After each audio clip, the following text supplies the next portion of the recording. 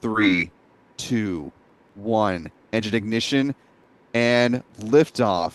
Three spacecraft left Earth this morning. Here's an explanation on why they are useful for us. Stick with me. Liftoff was 7:30 a.m. ET from LC-39A Kennedy. On board, IMAP Carruthers Geocorona Observatory and NOAA's FO-L1. They're all headed toward the Sun-Earth L1 region, about 1,000,000 miles sunward. IMAP maps the edge of our solar bubble. It detects energetic neutral atoms that ricochet back from the boundary of the heliosphere, so we can see how the sun's wind meets interstellar space. Carruthers will image Earth's geocorona, a huge faint hydrogen halo that glows in Lyman alpha.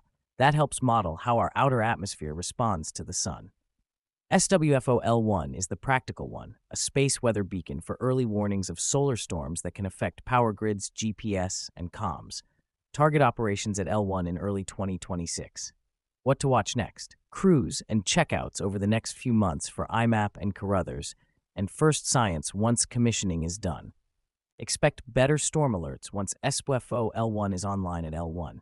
Save this so you can explain today's launch in one sentence. IMAP maps the edge, Carruthers images Earth's halo, SWFO warns us of solar storms. Comment L1 and I'll reply with what L1 is, how ENA imaging works, and the next milestones.